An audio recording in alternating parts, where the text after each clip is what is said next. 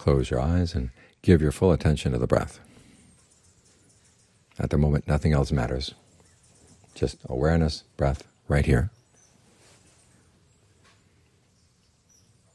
And anything else that creeps in, just cut it away, cut it away. So you don't have time for that right now. You want to develop the mind, qualities of the mind that need to be developed. We live in an uncertain world, so we have to have some certainty inside of what's really good for us. That's the place we can take our rest, the place we can take our shelter, a place where we can take our energy. All the Buddhist teachings are there to energize the mind. Generosity is meant to energize the mind, virtue, and the meditation. Generosity, you realize that you're not just a guest here in the human realm. You have something, you can give it. You suddenly become part of the goodness going around in the realm. One of the agents that makes this a good place to be. Rather than just living off the goodness of others, you participate in creating goodness here. And that means you belong here. You become part of the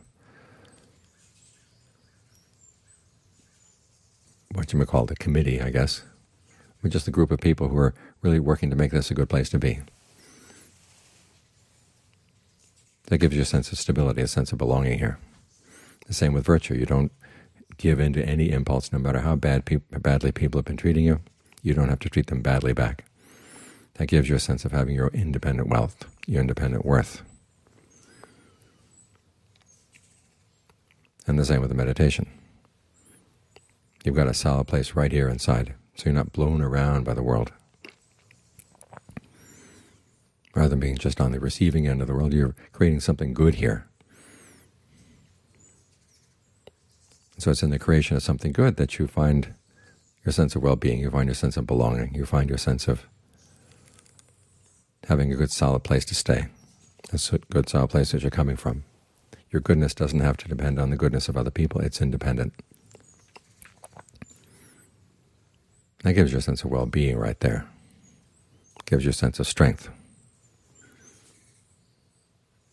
That you don't have to be the victim of things outside, that you are more the agent that brings about good change. It starts by changing your mind. Instead of just wandering around in whatever, you make up your mind you're going to stay with the breath, you're going to do good things with the breath. The breath becomes yours. In the same way, when you are generous with your time, generous with your knowledge, generous with your belongings, that generosity becomes yours.